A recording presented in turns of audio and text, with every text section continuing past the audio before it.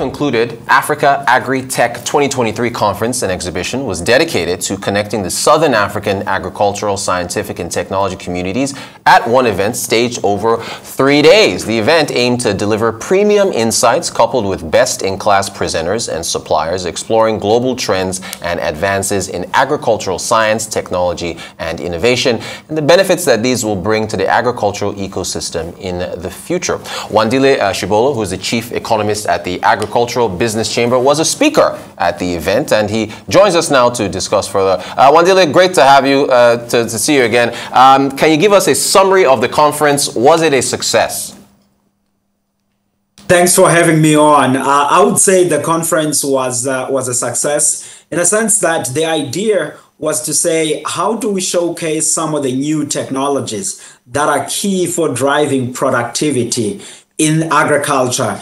And in that process, make sure that we get great participation from all of the key players in Southern Africa region. And of course, also tapping in the expertise and technologies that we see somewhere in the Northern Hemisphere, and looking at the exhibition and looking at the people that were there and various topics that were discussed, both from mechanical, data related, and even some of the biological discussion that were there. I would say the summit was indeed a success. At the conference, you said we know a lot about commercial farming in South Africa, but not very much about smallholder farmers. How can data help in that regard?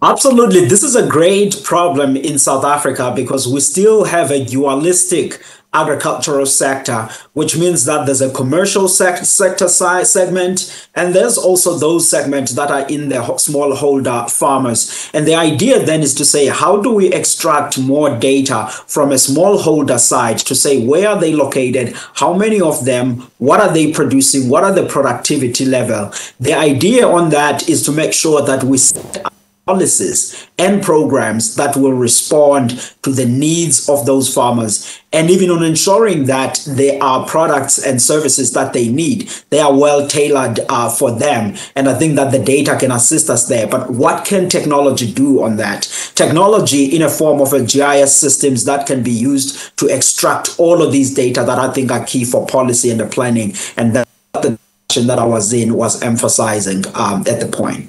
All right, now here's a quote from another participant there, Xander Ernst. He said we need to look at how to raise effectiveness on farms. I don't think it's only about technology, but about collecting more data. So my question here is should we focus more on the data than the tech, or they go hand in hand? I think Zenda is right, but I would move more towards your latter part of your point to say these go hand in hand, because of course we have to be collecting data. Data tells us about the activity and the issues that are happening on the ground, but then we will have technological response onto some of those problems, but we'll also be leaning on the technologies in extracting that data, which is the point that I was making to say, how do we manage to use some of the satellite capabilities that we have to extract that data that is useful data, then which is used by farmers and planning at a regional level, but also the policymakers at a national level. And I think this is not a South Africa question, but it's more of an African continent question, because of course we have a number of countries in the east of Africa, in the west of Africa, that where we do not really understand perfectly what's happening on the ground, and technology can assist us onto that. So it's a hand-in-hand conversation that we should be having, and of course implementation that should be happening across the African continent. Oh yeah, certainly. I mean, here in Nigeria we have pretty much a majority of the farmers here are subsistence farmers and smallholder farmers, so we definitely need that help with data here. Another quote from Mark Hassenkamp, I think he's with Horticulture, I believe is the company he's with. It says an inevitable reality to Red Dune Horitech, actually, inevitable reality to use robotic labor to increase production yield. However, there is a cost in replacing manpower. It is inevitable and we need to remain competitive. So I want to ask you about this. Is there a real fear that human labor will be replaced, or will the gains from increased output using robots make up for that loss of human labor? How does that work out? I mean, I think here, the aspiration for the African continent is to say, let's try to find a way to increase agricultural productivity. And we know from the theories of economics that as agriculture continues to improve, productivity rises and the commercializing, there's always going to be a decline in labor. But what we should be paying a focus on or attention on is to say, how do we continue to upskill the labor so that they participate more on the value chain? And if people are moving towards the value chain and they are being upskilled, their wages also increases. And of course, the standards of living also improve onto that. So I would not take a posture where we say, look, let's not be so fast on adopting technology so that we save jobs, because there could be many more jobs that could be on the value chain. And I think we should be utilizing technology for driving productivity. And you will recall in a previous conversation I had with you in here, we talked a lot about this need of productivity following the Dhaka conference to say in the African continent, in largely, should be made on seed breeding, but at the same time on the mechanical side of technology for that good of yield improvement, which is the key focus that I think it should be across all of the countries in the continent.